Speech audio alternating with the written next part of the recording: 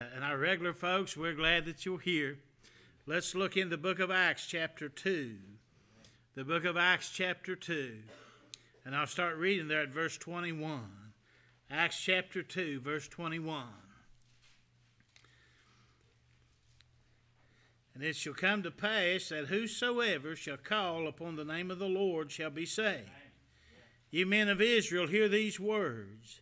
Jesus of Nazareth, a man approved of God among you by miracles and wonders and signs, which God did by him in the midst of you, as ye yourselves also know. Him being delivered by the determinate counsel and the foreknowledge of God, ye have taken by wicked hands and have crucified and slain, whom God hath raised up, having loosed the pains of death, because it was not possible that he should be holden of it. For David speaketh concerning him, I foresaw the Lord always before my face. He is on my right hand, that I should not be moved. Therefore did my heart rejoice, and my tongue was glad. Moreover also my flesh shall rest in hope. Because thou wilt not leave my soul in hell, neither wilt thou suffer thine Holy One to see corruption. Thou hast made known to me the ways of life. Thou shalt make me full of joy with thy countenance. Men and brethren, here comes the sermon. Let me freely speak unto you of the patriarch David, that he is both dead and buried. His sepulchre is with us unto this day. Therefore, being a prophet, and knowing that God had sworn with an oath to him, that of the fruit of his loins, according to the flesh, he would raise up Christ to sit on his throne. He, seeing this before, spake of the resurrection of Christ, that his soul was not left in hell, neither his flesh did see corruption. This Jesus hath God raised up, whereof we are all witnesses. Therefore, being by the right hand of God exalted, and having received of the Father the promise of the Holy Ghost, he hath shed forth this which ye now see and hear. For David is not ascended into the heavens, but saith himself, the Lord said unto my Lord, sit thou on my right hand, until I make thy foes thy footstool.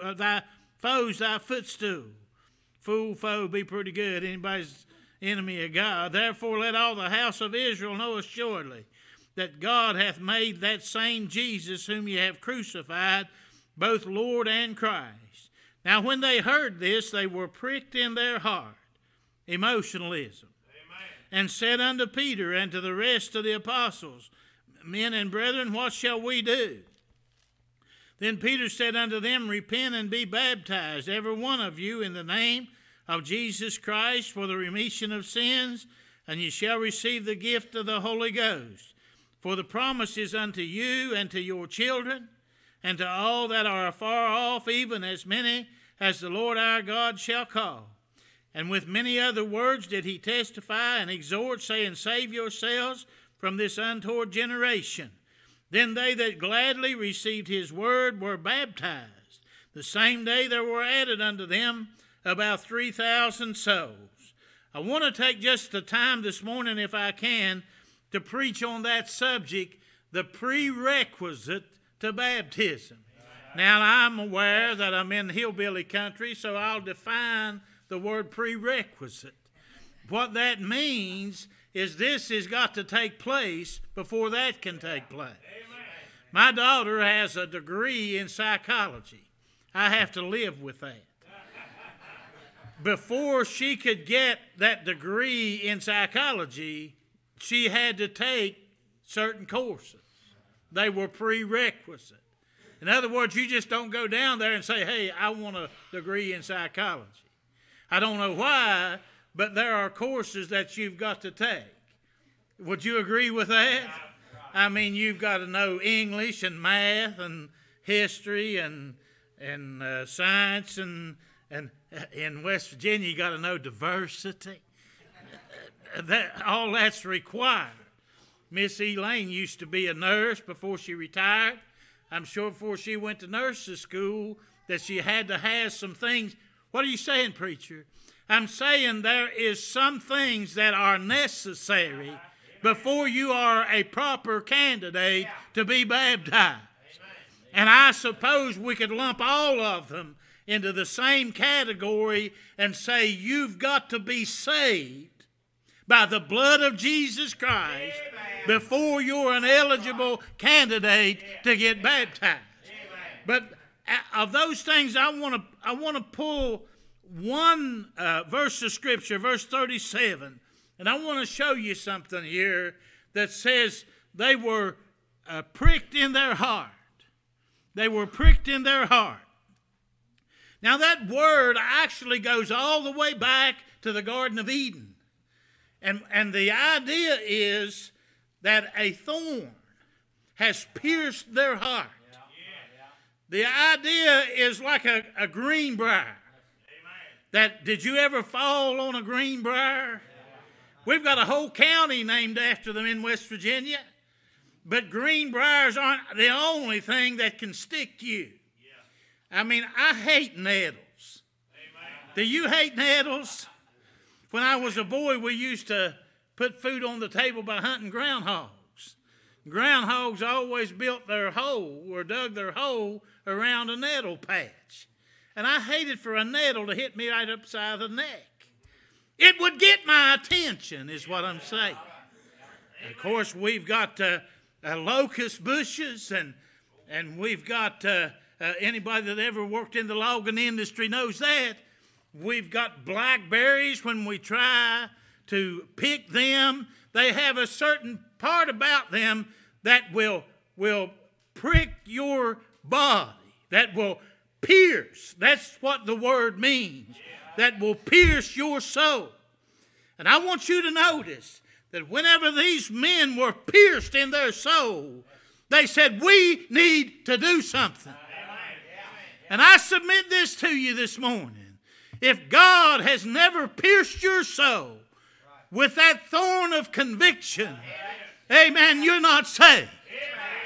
You might be religious.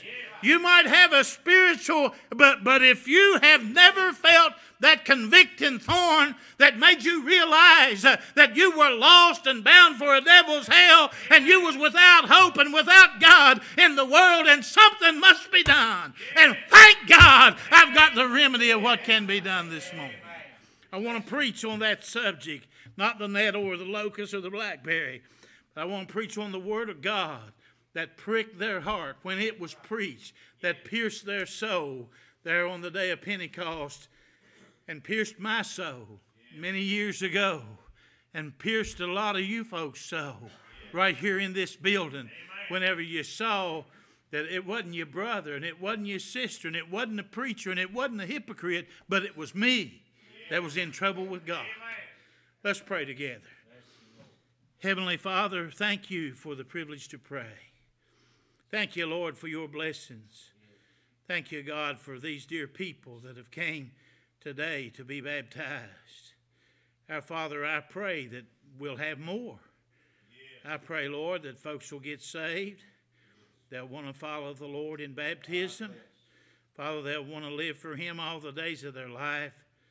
And Lord, whenever they go to heaven, they'll be able to hear Him say, well done, thou good and faithful servant. Help me to preach just now. Help me to preach with power. I don't have any. Will you supply it? In Jesus' name, amen. Now, the preaching of Peter that day on Pentecost stuck in their heart like a briar. And if I was to give you the theological definition, it would be conviction. And that is the number one job of the Holy Ghost of God as far as the world is concerned. John 16:8, the Holy Ghost is here to reprove the world of sin and of righteousness and of judgment to come. Now, there's much argument in the Baptist circles today about this word repentance. Repentance occurs when I see myself as a lost sinner, and I place judgment on my conduct. And that judgment is automatic. I determine that something has got to be done about my condition. And I have got to get somebody to turn my mind from the things of this world to the things of God. Feeling the effects of that briar in my soul. Repentance precedes conversion. Acts chapter 3, verse 19. Conversion is the act of change, and repentance is the mindset. Both are brought about by that knife of the Holy Spirit of God piercing into your soul because you heard the preached word of God. Not because you was in some kind of a spiritual concert somewhere, but because some preacher had God's grace enough and backbone enough to rear back and say to the world, you're lost and going to hell unless something is done. And thank God something can be done. Hang around, we'll preach that too. That's the necessity of preaching. Peter did preach on Pentecost that day, and they were pricked in their heart. They were stuck like a briar, cut like a knife. The sermon was the author of their self-judgment. God grants repentance.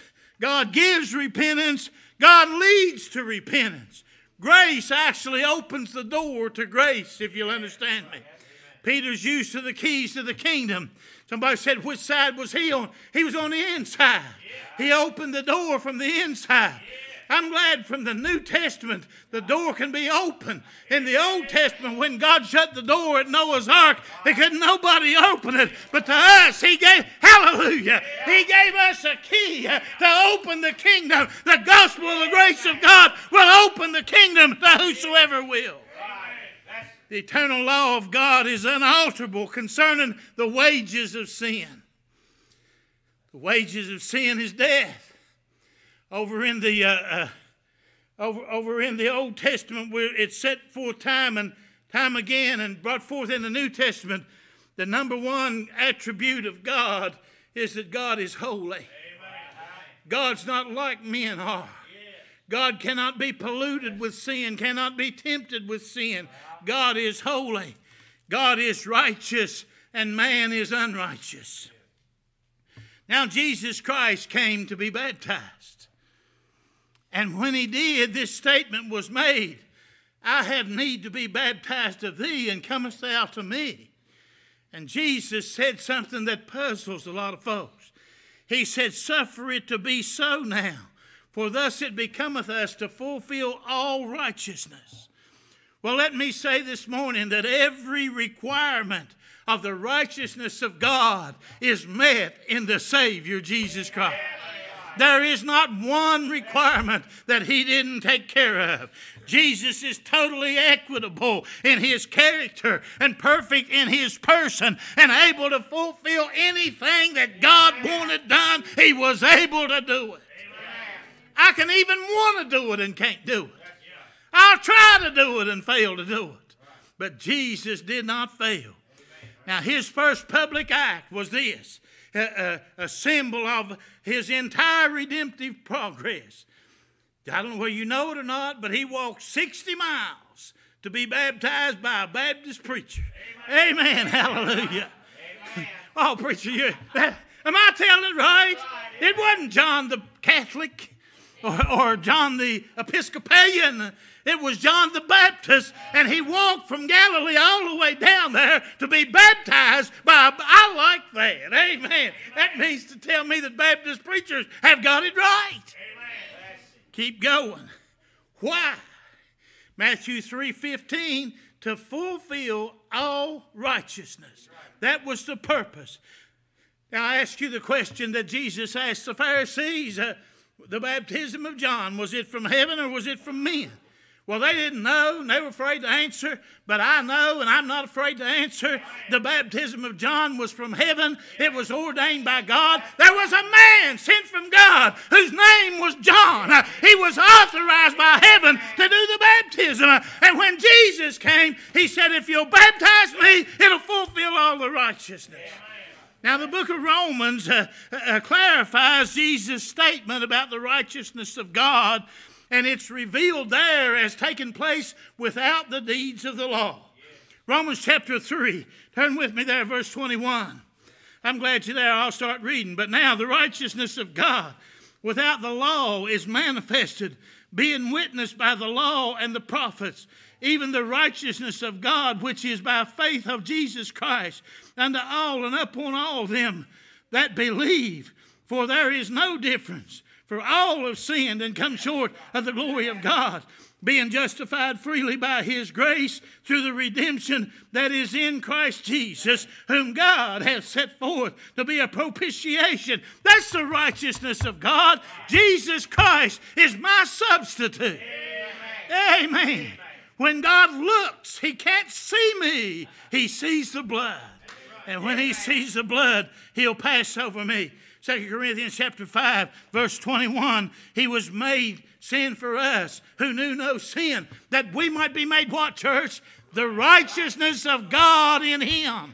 The righteousness of God that Jesus fulfilled was our righteousness taken in his account and caused his death, his righteousness taken in our account and given us life eternal. Amen.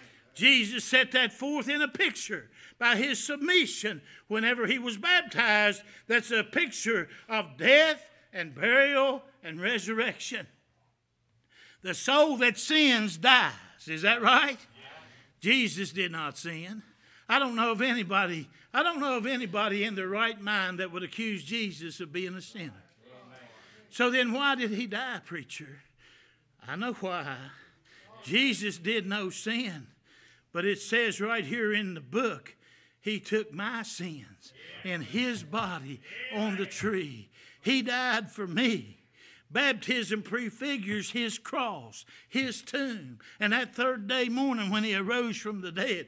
The entire Mosaic system, the entire 39 books of the Old Testament is fulfilled in that one act. Calvary covered it all.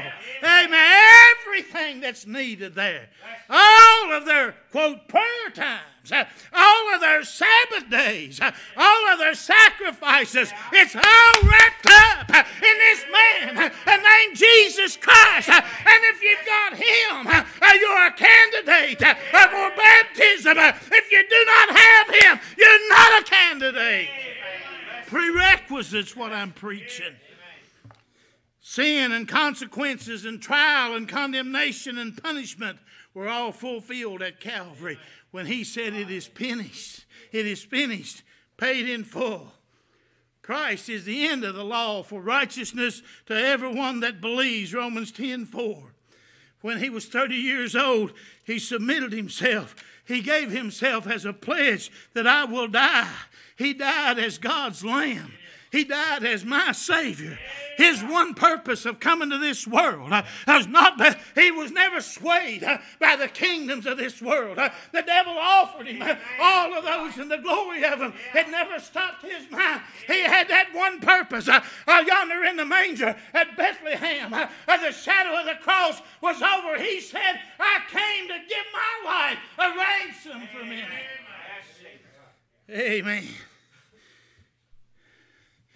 He sought no honor from men. He got no honor from men. He died an ignominious death, but God honored him. And that day, full display was made at Calvary. But then full display was actually made at his baptism. We've got the Son in the water. We've got the Holy Ghost in the shape of a dove coming down. We've got the Father speaking from heaven. This is my beloved Son, in whom I'm well pleased. I've baptized a lot of people here. I've been here 30 years. I've baptized tall people, short people, skinny people, stout people. I've broke the ice. Amen. I've baptized them in July. I never heard any voice from heaven saying, that's my boy. But they heard it that day when Jesus Christ, whenever he was baptized, the voice came saying, this is my beloved Son in whom I'm well pleased. Threefold witness of the Father, the Son, and the Holy Ghost, and a threefold witness of his death, burial, and resurrection. We make such a statement. Christ died to sin, or as we are, he died for sin, and as we are baptized, we are stating that we have died to sin. And we're going to rise to walk in the newness of life. Since we're resurrected with the Savior, we're going to walk like a Savior. Amen. And not only that, but one day, even though the grave may claim our body, we're going to resurrect from the grave and live with the glorious life reserved for the children of God in the realms of glory. The preaching of the cross holds the central position in the fulfillment of the righteousness of God. And that righteousness is Jesus Christ, my substitute. As David was told by Nathan and Israel was told by Peter, thou art the man. You're guilty. It's your sin. And that the Bible said there, verse 37, prick them in their heart. Now, what is the requirement for baptism, preacher? Conversion. Amen. Brought about by repentance. Yeah. Preceded by that cut in your heart. Yeah. Amen. Conviction, God's side. Contrition, man's side. Godly sorrow works repentance. It is precisely at that point that the contact with the thorn. And like I said, the thorns have been around ever since Eden. Yeah. You remember when man sinned, God said thorns and thistles, it'll bring forth to you. But it's when that thorn is felt, when that convicting sword, when that convicting knife pierces into your soul, that you have the opportunity to receive the Lord Jesus Christ as your Savior. If conviction, that's why we say don't come down here popping bubble gum and laughing. If conviction hits your heart, hey man, I remember I wasn't interested in chewing bubble gum or tobacco or Copenhagen or anything else. When that conviction hit my heart, I said, Randy's in trouble with God. It's at that point, understand that we choose of our own free will to receive or reject. In the book of Acts chapter 5, turn over there with me if you will, and I'll try to wait on you this time. Y'all so slow. Acts chapter 5.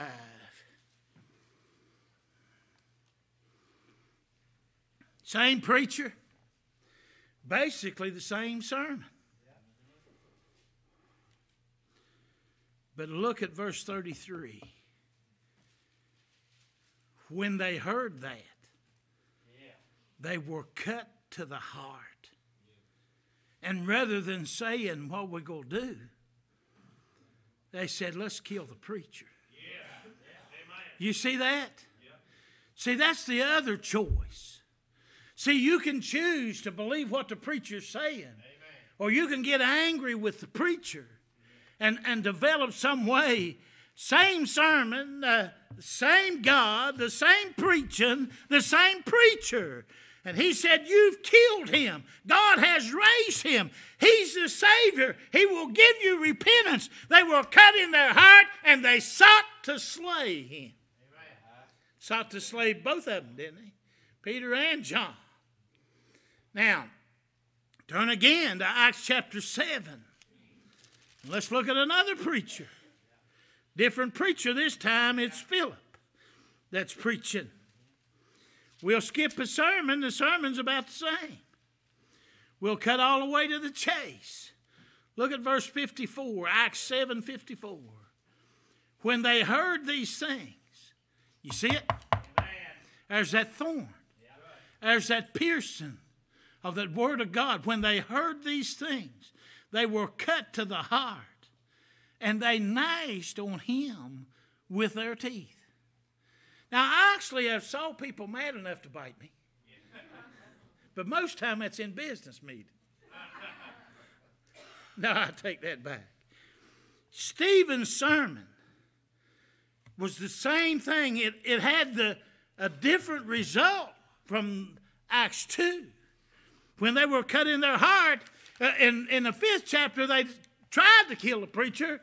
In this chapter, they did kill a preacher.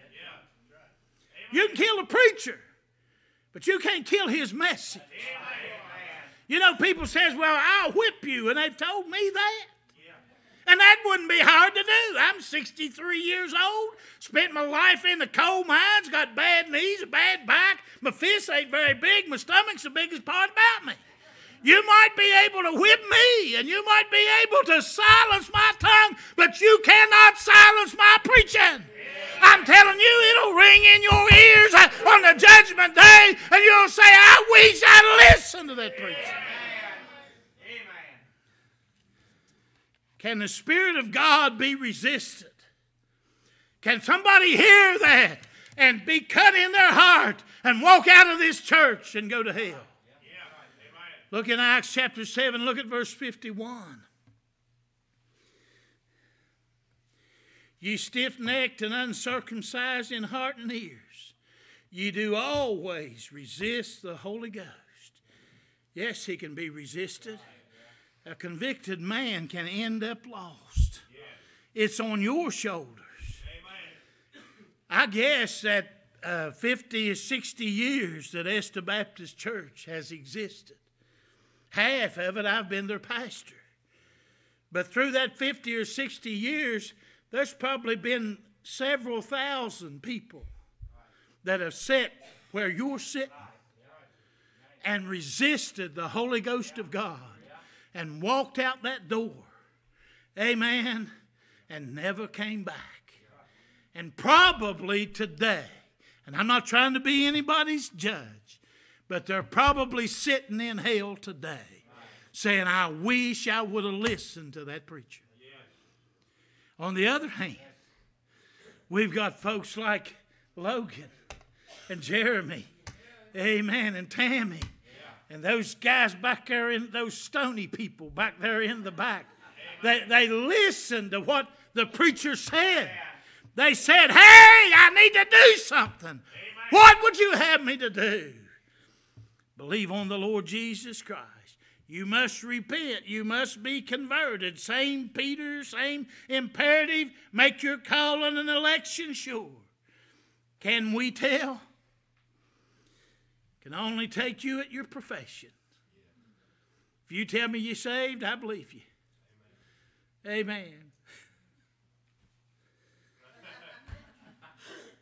You ever notice when I walk out in that water? Upon your profession of faith in the Lord Jesus Christ as your personal Savior, I baptize you, my brother, my sister, in the name of the Father, the Son, and the Holy Ghost. And down you go. And I'm such a stickler for it. If I don't get your nose under, you're going back. Amen. I'm telling you, it's a burial. I wouldn't want to take somebody out Tyler Mountain and leave her nose sticking out. It's a burial. It's a symbol of death and burial and resurrection. Amen. Hallelujah. Amen. That's exactly what being born again amounts to. I died to sin.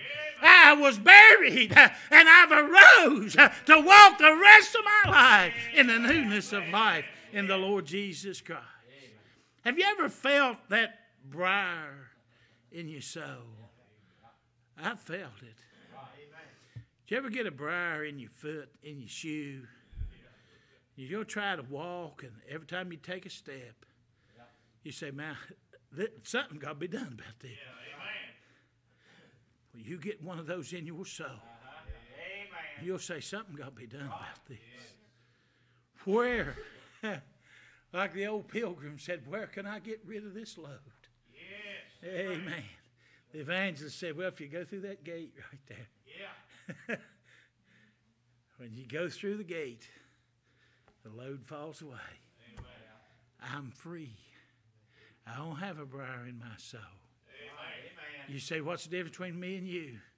The blood of Jesus Christ. Amen. Without it, I'd be a lost ball in the high weeds. But with it, my name's recorded in the glory land. Let's bow for prayer.